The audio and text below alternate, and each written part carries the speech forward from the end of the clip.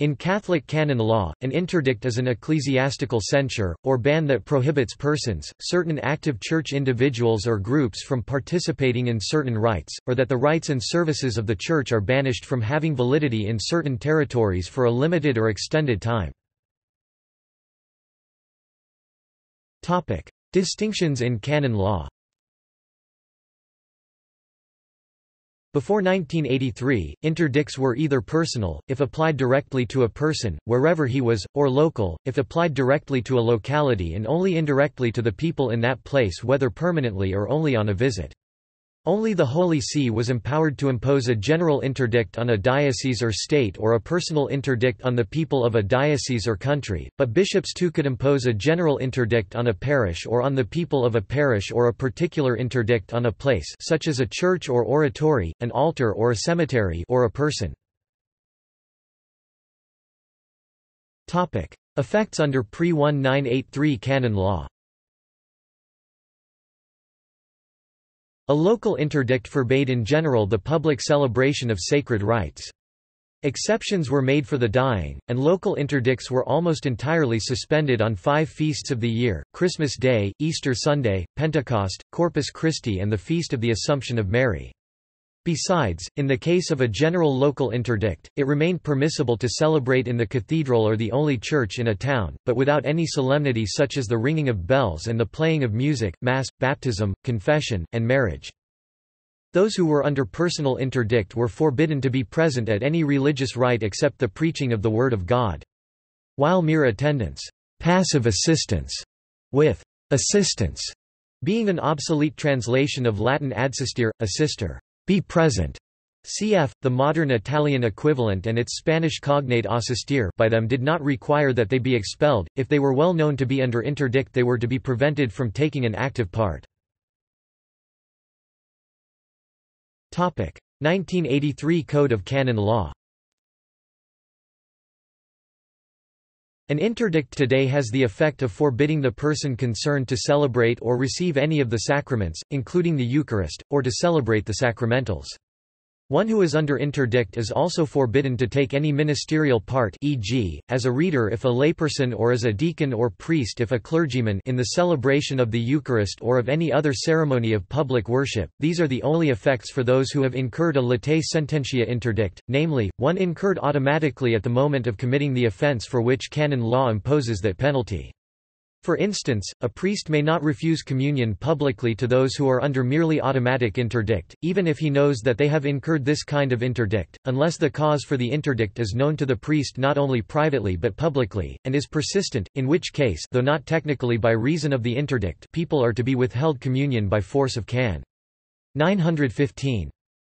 However, in the case of a ferindae sententia interdict, one incurred only when imposed by a legitimate superior or declared as the sentence of an ecclesiastical court, those affected are not to be admitted to Holy Communion, see Canon 915, and if they violate the prohibition against taking a ministerial part in celebrating the Eucharist or some other ceremony of public worship, they are to be expelled or the sacred rite suspended, unless there is a grave reason to the contrary.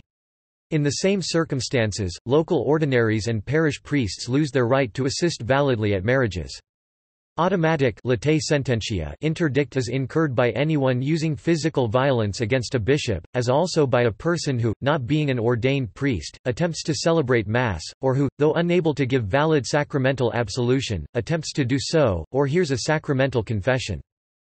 Automatic interdict is also incurred by anyone falsely accusing a priest of soliciting sexual favors in connection with confession or attempting to marry while having a perpetual vow of chastity. An interdict is also the censure that canon law says should be imposed on someone who, because of some act of ecclesiastical authority or ministry, publicly incites to hatred against the Holy See or the ordinary, or who promotes or takes up office in an association that plots against the Church, or who commits the crime of simony. Notable local canonical interdicts. Norway. Pope Innocent III placed the Kingdom of Norway under interdict in October 1198. Although King Sverre forged letters to show that the interdict had been lifted, he and his subjects remained under interdict until Sverre's death in 1202. England. Pope Innocent III also placed the Kingdom of England under an interdict for 6 years between March 1208 and May 1213, after King John refused to accept the Pope's appointee Stephen Langton as Archbishop of Canterbury. Pope Pius V issued an interdict against Elizabeth I in 1570 due to her religious settlement 1559, which declared England to be a Protestant state. Scotland. Following the rejection by Robert the Bruce, crowned King of Scotland in 1306, of papal mediation between England and Scotland, Pope John XXII placed Scotland under interdict in 1317 or 1318 because of continuing Scots raids into England. In 1328 the same pope lifted the interdict in the light of the Treaty of Edinburgh-Northampton. Italy. Rome itself was placed under interdict by Pope Adrian IV as a result of a rebellion led by Arnold of Brescia in 1155. Pope Gregory XI placed the city of Florence under interdict in March 1376 during the War of the Eight Saints. On 23 June 1482, Pope Sixtus IV decreed an interdict against the Republic of Venice, unless it abandoned within 15 days its siege of Ferrara. The Venetians managed to evade it by an appeal to a future council. On 27 April 1509, as he entered the War of the League of Cambrai, aiming to recover papal control of the Romagna, where Venice had seized several cities in 1503, Pope Julius II issued an interdict against Venice. When Venice accepted peace terms on 14 February 1510, the interdict was lifted. The Venetian interdict of 1606–1607 is a better known and more lengthy case. Pope Paul V placed the Republic of Venice under interdict in 1606 after the civil authorities jailed 2 priests. In 1909, the town of Adria in Italy was placed under interdict for 15 days after a local campaign against the move of a bishop. Malta. Interdiction featured in 20th-century Maltese politics. Between 1930 and 1933, those who voted for the Progressive Compact parties Constitutional Party, Labour Party were interdicted and refused burial in sacred grounds. Once again, between 1961 and 1969, the national executive of the Malta Labour Party was interdicted and voting Labour became a mortal sin. Among other sanctions, Labour voters were refused absolution, last rites and burial in sacred grounds. During this period, most Labour rallies were disturbed by members of Catholic organizations that formed the diocesan junta and the ringing of church bells. A large number of Labourites left the Maltese Islands during this period, partly due to the fact that at the time a reference letter from the local parish priest was commonly requested by employers. The 1969 peace agreement between the Labour Party and the local Catholic authorities stipulates that the interdiction should not be imposed in the future. France. Pope Innocent III put the whole Kingdom of France under interdict on 13 January 1200 to force Philip II of France to take his wife Ingeborg of Denmark back. After a reconciliation ceremony, the interdict was lifted on 12 September 1200. United States. In 1955, after white parishioners had refused to let a black priest enter a chapel situated about 20 miles from New Orleans, Archbishop Joseph Rummel placed the chapel under interdict. Notable personal canonical interdicts.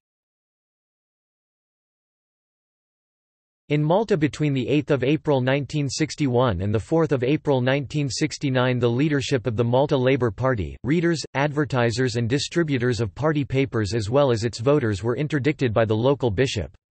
Previously, between 1930 and 1933 interdiction was imposed on the Constitutional Party and Labour. In both cases, the Nationalist Party won elections while its opponents were interdicted. Bishop René Henry Gracida of Corpus Christi, Texas interdicted a Roman Catholic politician in the late 20th century for supporting legal abortion. The unnamed individual died while under interdict.